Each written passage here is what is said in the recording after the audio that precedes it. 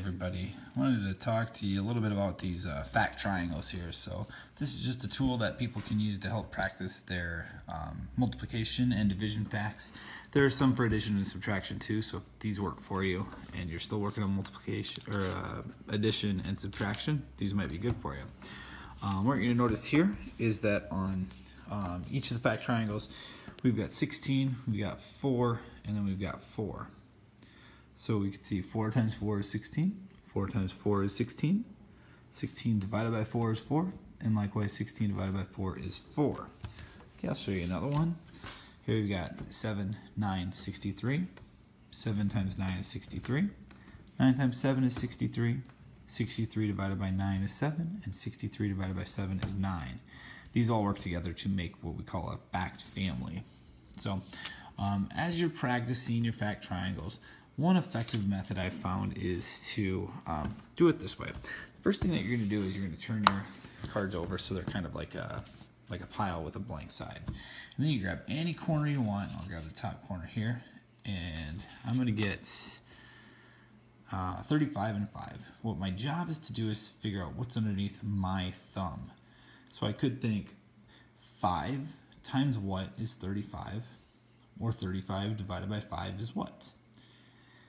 And I know that 7 times 5 is 35, so my missing number that I've covered up must be 7.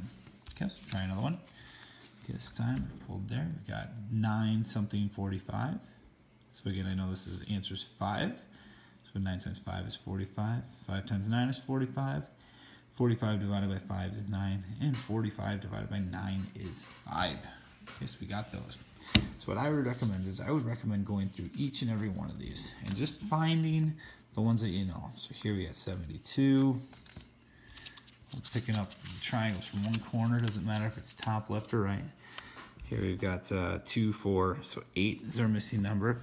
And you're just going to go through these. You're going to make a pile. Okay, so I'm going to zoom out just a little bit here. And so here's my pile. As we're going through these, I've got 6 something and 12. The answer is 2. That's our missing number. Okay, and you go through all of these. Now, as you're going through these, there might be some that you don't know right away. What does right away mean? I don't know, 3 seconds, somewhere in there. If you have to think about the answer, that's something you're probably going to want to practice more, and we're going to come up with some other strategies. So we're going through our pile. We've got 2 times 8 is 16, so 8's our missing number. Then we've got 42 divided by 6 is, and I can go 6, 12, 18, 24, 30, 36, 42. Oh, it must be 7.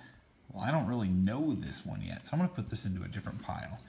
And you're just going to go through all of these, and when you're finished, you're probably going to have a mastered pile, and you're going to have some in your not mastered pile. So after you've gone through all of these, now these are the ones that you really want to practice. And I would suggest going through all of these fact triangles once.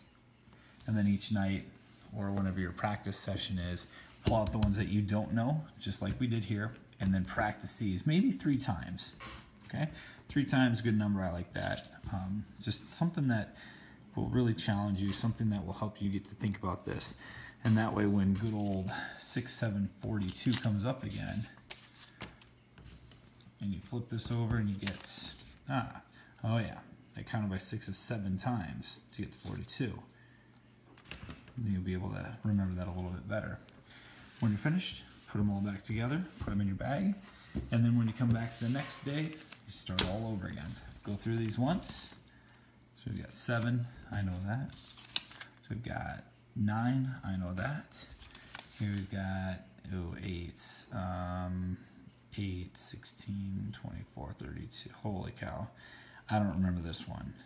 Oh yeah, that's right, it's 8. 8 times 8 is 64. Put this into a different pile. Again, go through all these. I know those, I know those. Go through these one by one. Go through all those. I know these. Oh, don't know this one.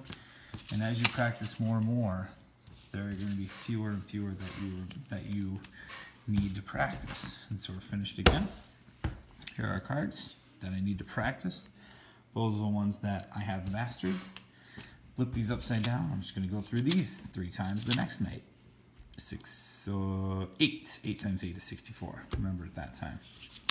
This one, 35 divided by 5 is 7. Boom. There we go. I haven't mentioned this yet, but one of the things that I really like about these fact triangles is, first of all, the answers are on the front, so it's not too far away from you. But second of all, it really emphasizes the relationship between multiplication and division.